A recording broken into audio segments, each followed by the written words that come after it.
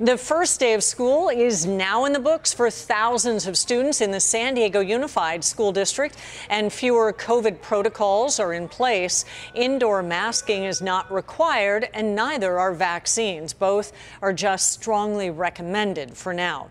ABC 10 News reporter Sierra Encinas shows us how students and families are adjusting to the new school year.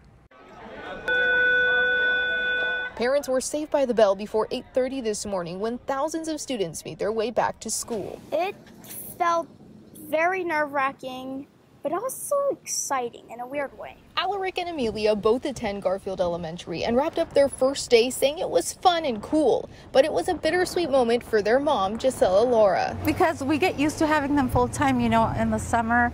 So now they're back to school and I'm like, oh, my babies, they have to go back to school. But, it's a good thing. San Diego Unified Superintendent Lamont Jackson says this school year, equity is priority. It will be about making sure that we see and we hear each and every child, that they have a sense of belonging in our community and in our school. Jackson adds safety and physical, mental, and social wellness are also top of mind. This is the first school year since 2020 that students will be able to leave the mask at home if they choose. Something Laura says is a sign things are getting back to normal. I know we still have to be very cautious, still wash our hands all the time, use sanitizer, but it feels semi back to normal. Yes, it's freeing. Laura's students say they're excited to learn this year. I'm looking forward to making new friends. And I am looking forward to just having good grades and trying just to not get into a lot of trouble. Sierra Encinas, ABC